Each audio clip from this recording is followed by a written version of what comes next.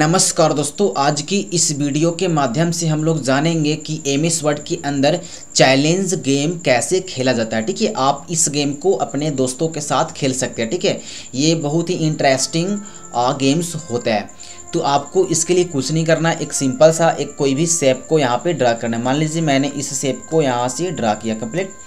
ठीक है, और ड्रा करने के बाद आपको इसमें कोई कलर फिल करना है। मैं ब्लैक ही फिल करता हूँ। यहाँ से मैं जाऊँगा इस पर ऑप्शन, यहाँ से मैं ब्लैक फिल कर लिया। ठीक है, ब्लैक फिल करने के बाद आपको यहाँ पर जाना है। यहाँ पे सेलेक्ट वाला जो ऑप्शन है उसके नीचे एक ऑप्शन आता है ड्रॉप डाउन मेन्यू, जिसको हम लोग बोलते हैं ड्रॉप डाउन ऑप्शन। तो आपको इस पर क्लिक करना है। क्लिक करने के बाद यहाँ से बहुत सा ऑप्शन आएगा।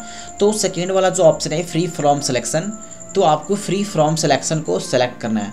सेलेक्ट करने के बाद ये जो आपको ब्लैक एंड वाइट जो ब्लैक वाला जो एरिया दिख रहा है आपको, इसमें जा कर के आपको इस तरह से आपको जितना टेढ़ा हो सके, आप जितना टेढ़ा बना सके आप उतना टेढ़ा इसको इस तरह से बना लीजिए। ठीक है, और इसको ज्वाइन।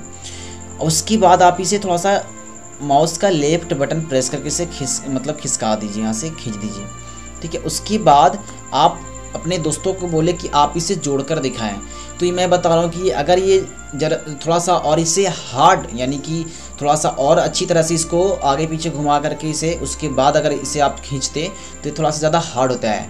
अगर अब इसे कोई जोड़ेगा तो थोड़ा सा बहुत मुश्किल होता है, कभी ऊपर जाता है तो कभी नीचे तो कभी लेफ्ट राइट, यानी कि फिर से दोबारा उसी में ये जुड़ता नहीं है। देखिए इस तरह से आप इसे जोड़ना होगा, तो ये बहुत प्रॉब्लम कर सकता है। ठीक है, कभी ज़्यादा कभी कम, मतलब इस प्रकार से होता है। तो आप इस तरह से भी गेम्स खेल सकते हैं। तो इसी तरह से और भी टिप्स पाने के लिए आप इस चैनल को ज़रूर सब्सक्राइब कीजिए। तो मिलते हैं हम लोग नेक्स्ट वीडियो में, तब तक के लिए।